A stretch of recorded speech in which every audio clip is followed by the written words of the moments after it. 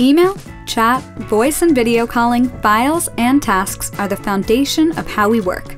But because work happens in so many places, it's hard to stay on top of what's important.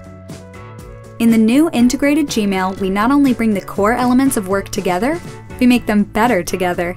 Now you can access chat, meet, documents, tasks, and more right from Gmail across your devices.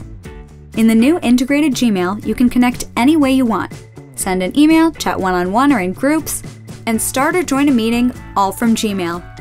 Collaboration is also easier now. For group projects or teams, you can create a room. Rooms give you a shared space to chat. You can also easily access files that have been shared in the room and keep track of what everyone is working on with a shared task list. You can also edit a shared document with your team and chat about it within the same window, so you can keep the conversation going while you work. And if you need to discuss a topic live, there's no need to switch to Google Calendar and create an event. Just add a video meeting to the room and members can join directly. If you really need to focus, you can turn off notifications so you're not disturbed during important times.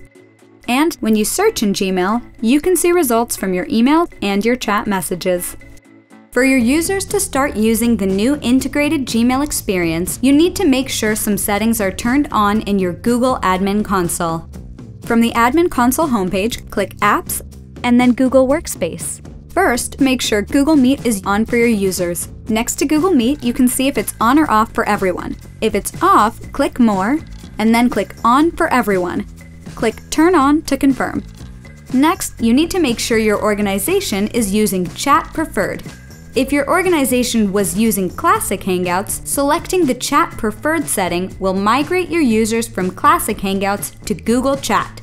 Before you change the setting, make sure you prepare a migration plan. For example, you may want to choose a date for the migration, set up your help desk, and try the experience on a test domain. Visit the G Suite Admin Help Center for additional deployment considerations. Once you're ready to bring your organization to Chat Preferred, in your Admin Console, click Google Chat and Classic Hangouts. Then, click Service Status, select Chat Preferred, and click Save. Next, to let users take full advantage of the integrated Gmail experience, Calendar, Drive and Docs, and Tasks should also be turned on. To learn more about any of these settings, visit the Google Workspace Admin Help Center. Once you've confirmed your Admin Console settings, your users will see the new experience by default when they open Gmail. The changes may take up to 24 hours to take effect.